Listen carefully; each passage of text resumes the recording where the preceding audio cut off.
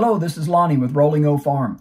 Raising goats and sheep has potential for great profit, particularly if you're raising them for meat. In this video, I want to talk about where you can sell your goats and sheep, and I want to look at 3 options that you have and the pros and the cons of each. Join me.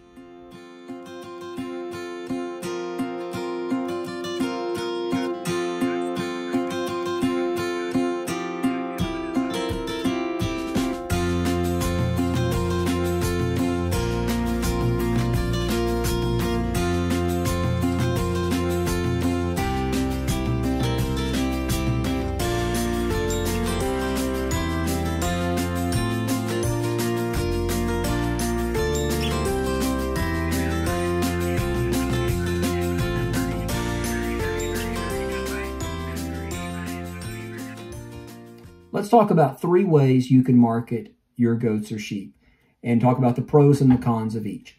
The first is you can market and sell directly off of your farm.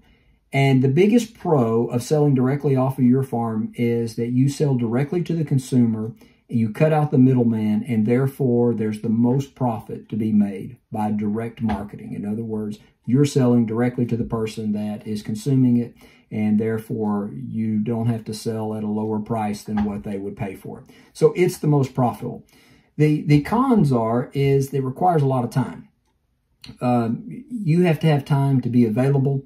You have to have time to advertise. You have to have time to field calls and answer questions. You have to have time to meet the consumer at their convenience. And you're also going to have to deal with the different challenges that come along with dealing with people. You're going to have to be able to answer a lot of questions. You're going to have to wait on people that show up late. You're going to have to probably haggle some about the price and things of that nature. So it can definitely be the most profitable. It also requires the most time and probably has the most aggravations along with it.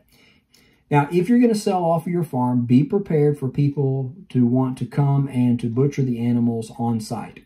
And you can decide whether you want to do that or not. That can be very profitable to do. If you are going to do that, you're going to need to have some type of facility to do that and be willing to do some cleanup afterwards. I don't do that on my farm. I've tried it in the past, and it wasn't worth it to me to do that. I will say this. If you're thinking about butchering them yourself and selling the meat, you need to check into the federal and local laws regarding that. There are some stipulations, and you can get yourself in trouble if you don't do that according to the laws. I'm not exactly sure what all those laws are. I'm not up to speed on that. I don't do that, and so just check into that before you decide to do that. Secondly, you can sell to a local livestock auction. And many of the local auction barns will sell goats and sheep, sometimes in conjunction with their weekly cattle sales or monthly cattle sales. And the biggest pro of this is convenience. If you've got a sale barn not too far from your house that sells every Monday or whatever, then you're able to take your animals in, and all you have to do is load them up, carry them down there, and drop them off, and they take care of everything else for you. So it's very convenient. You don't have to deal with buyers. You don't have to deal with any negotiations or anything like that, and you're guaranteed to sell your animals that week, that day. So that's the biggest pro. The biggest con is many local sales don't have a large enough volume of goats or sheep to attract a large number of buyers. And consequently, what happens is there's not a lot of competition. And if there's not a lot of competition, there may not be enough people to drive the prices up very high. So many times these local sales, your goats or sheep may sell for less than they would at other places. And you may not get the price that you'd really like to get there. Also, with any auction, there's usually going to be a commission fee that you have to pay for them to sell your animal, and that's many times around 10%, something like that. So you're going to lose 10% from what you sell, and at a local sale, if there's not enough competition of buyers, then you may not even get the price that you were hoping to before that. Now, there are larger goat and sheep sales that do attract enough volume of goats and sheep for a lot of different meat buyers to show up, and prices are always going to be pretty competitive there because of that.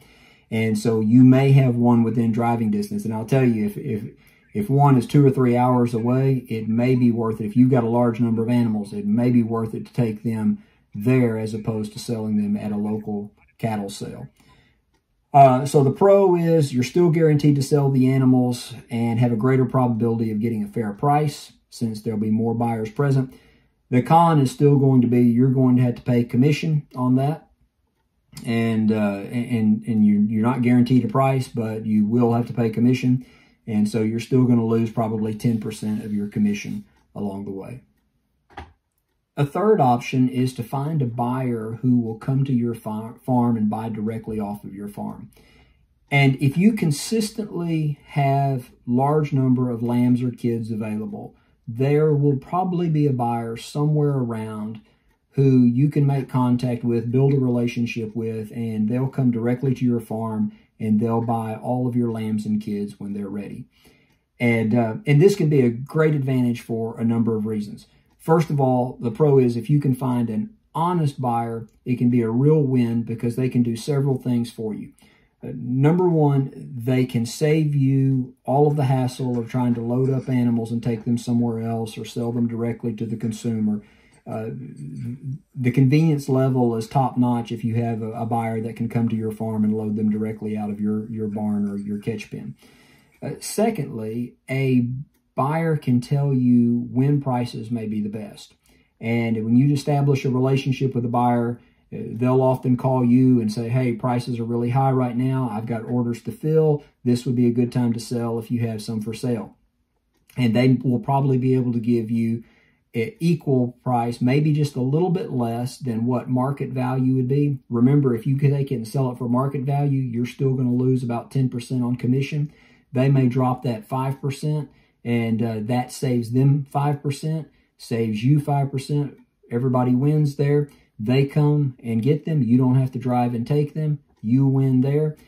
And also, sometimes they can offer you above market price if they have an order that they need filled. And so when I was selling to a buyer, he may call me up and say, hey, I've got an order. I need this many more for the order. Do you have anything that'll work? I can pay you this amount. It's above market report. Sometimes I would have some ready to sell, and I would call him and say, hey, my lambs are ready for sale. And he would say, I tell you what, right now is not the best time. If you can wait another month, prices are going to be a lot better. Well, that information was really valuable to me, and it helped me out. So the pros to finding a good buyer that will come and buy off your farm are many. The only con that I can think of is you may get slightly below market value, but again, you're not having to pay commission, so it's still a win for you. So in conclusion, let me say there's good money to be made in raising goats and sheep. The market has been strong in the United States for a quarter of a century now. Prices continue to go up. We talked about that in a previous video where we talked about maximizing your profits when raising goats and sheep for meat. And if you haven't seen that video, I would recommend that you check it out. I'll try to link it in the description below and also at the end of this video. But you need to know what your options are when it comes to marketing or selling your goats and sheep.